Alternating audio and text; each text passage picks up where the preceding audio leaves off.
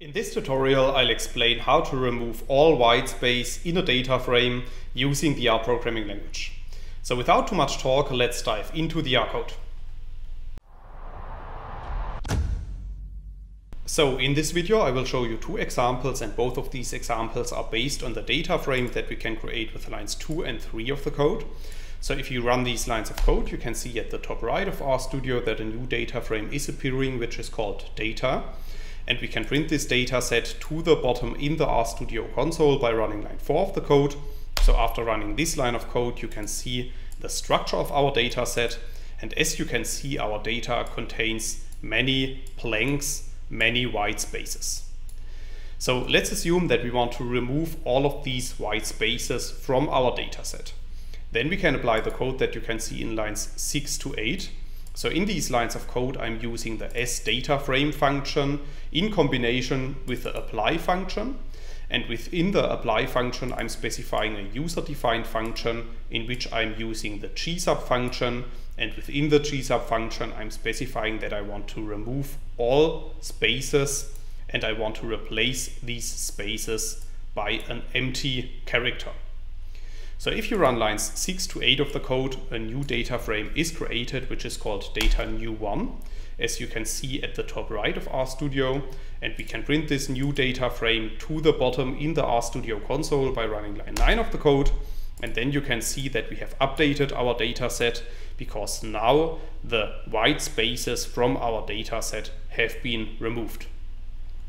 So in this first example, I have explained how to use the functions of the basic installation of the R programming language to remove white space from a data set.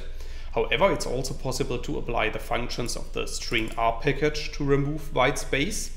And this is what I want to show in the second example, starting in line 11 of the code. So if we want to apply the functions of the stringr package, we first need to install and load the package, as you can see in lines 11 and 12. I have installed the package already, so for that reason I'm just going to load it with line 12 of the code.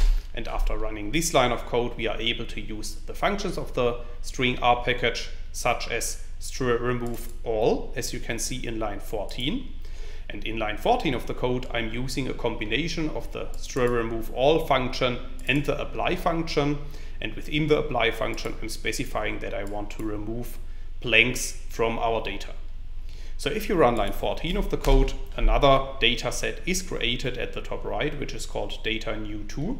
And we can print this data set to the RStudio console by running line 15 of the code. And then you can see that our new data set contains the same values as the first data set without blanks. However, you can also see that the output of the remove all function is a matrix.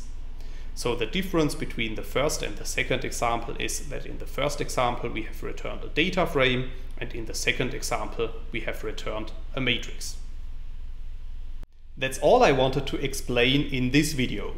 In case you want to learn more on this topic, you may check out my homepage statisticsglobe.com, because on my homepage I have recently published a tutorial in which I'm explaining the content of this video in some more detail.